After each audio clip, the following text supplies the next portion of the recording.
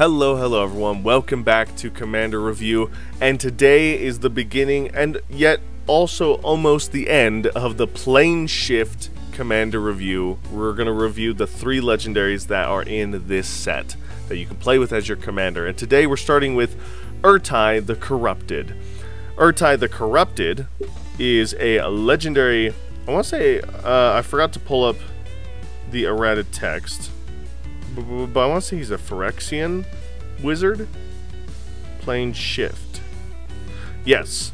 Ertai is a Phyrexian human wizard. He is a 3/4, and he costs 2 generic mana and Esper, which is white, blue, black. He has 1 activated ability, which is a blue, tap, sacrifice a creature or enchantment. And then the ability is counter target spell. Very cool, very powerful. You have a counter ability in the command zone, which is very fun. It does come at a price though, but that price is easily paid for in this game. And this is a very powerful card. There are no card rulings for Ertai, it's just a counter spell commander. Hatching Plans was one of many cards, but this is the one I picked to synergize with Ertai because you want to sacrifice this enchantment so you can draw more cards, so then you can play more cards to sacrifice them to counter more things, which is very cool.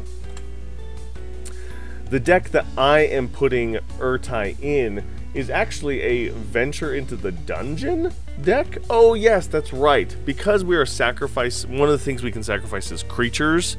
I have a dungeon delving deck based on the Esper Precon that came out for one of the Dungeons and Dragons crossovers.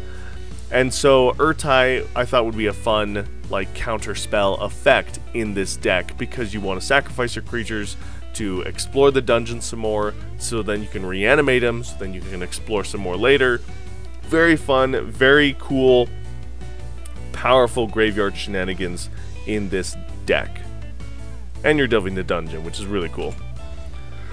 Second, and this is the popular deck idea on EDH Rec, is of course enchantment themed, and you wanted to do like enchantment aristocrats. So Starfield of Nyx is actually fantastic in this deck because it's a enchantment that can reanimate your other enchantments into play. It also can be a win con for your deck by turning all of your enchantments into creatures that you can then either sacrifice to counter spells or deal a lot of damage to your opponents. And there are other ways of making artifacts and enchantments and doing some flicker effects in this deck. It's going to be very fun, very crazy, and lots of shenanigans. And then lastly, focusing more on the creatures of the Magic the Gathering game, I thought it would be fun to do kind of an aristocrat build-around for Ertai, but instead of having to forcefully have ways to reanimate your creatures, have creatures that just naturally come back, and then have creatures or other effects that naturally keep them coming back. So River Kelpie, Butcher Ghoul are cool cards because they have Persist. They come back from the graveyard with -1/-1 counters, and then Vizier of Remedies actually prevents those -1/-1 counters from going onto those creatures. Butcher Ghoul actually has Undying. I'll talk about that in a second. But Vizier of Remedies and River Kelpie are this kind of effect that I'm talking about. You can sacrifice River Kelpie or other creatures that have Persist, and then when they come back, Vizier of Remedies will prevent them from getting the -1/-1 counter, so then you can sacrifice them again and again and again, and they'll keep coming back.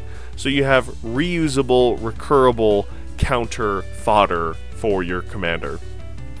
And the opposite is true for Butcher Ghoul, which has Undying. It's the exact same mechanic. It'll come back from the graveyard when it dies, but instead of a -1/-1 counter, it'll have a +1/+1 counter. So in order to keep Butcher Ghoul coming back multiple times, you need to have a way to remove those +1/+1 counters from Butcher Ghoul. And there are plenty of ways to do that in these colors. So I think this could be a fun, janky build around to just like play a counter control deck, graveyard shenanigans, creature heavy, maybe kind of a control mid-range aggro deck for Ertai, which I think would be a lot of fun. Let me know in the comments below what you guys think.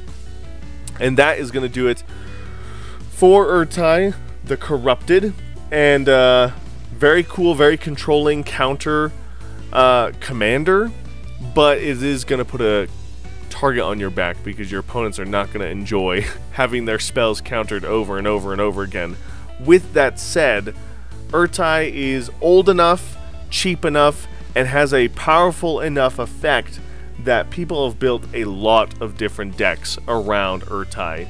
And there are a lot of different ways to play around different creature types, different enchantment types, and of course you have a lot of cool creature, enchantment, permanent reanimation shenanigans in these colors. So very popular commander, which is why it has the S tier. So it's got 9 or more decks built around it. Very powerful, very cool commander. But that's going to do it for Ertai. Thank you guys so much for watching. Thank you guys so much for all your support. And we'll be back with some more plane shift cards in just a little bit. So I'll see you guys in the next one. Bye!